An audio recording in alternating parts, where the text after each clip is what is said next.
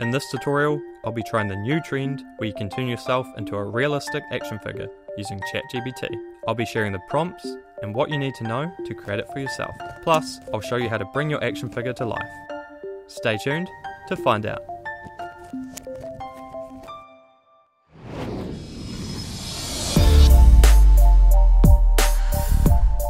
Studio Shepherd.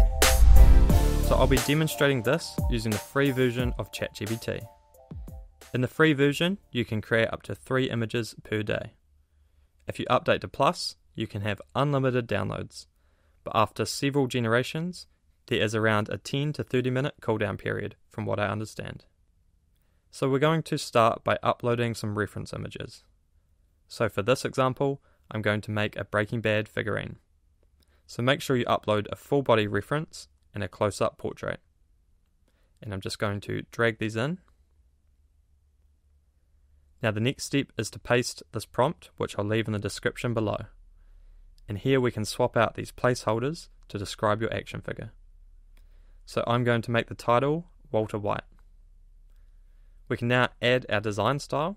So this could be retro 80s or 90s vibe, modern collectibles, comic style, etc. And so I'm going to go with 90s vintage yellow. Now we can describe what accessories we want. So for Walter, I'll add a gas mask, blue rubber gloves, and optical glasses.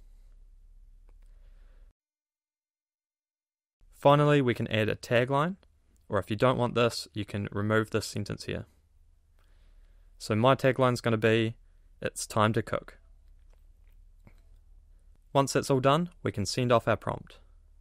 Now, I don't know if Plus is any faster, but the free version definitely takes a while to generate, so sit tight. And this is our first generation. And so there's some stuff here that I want to fix, like the text and making him full body. So we can prompt our changes.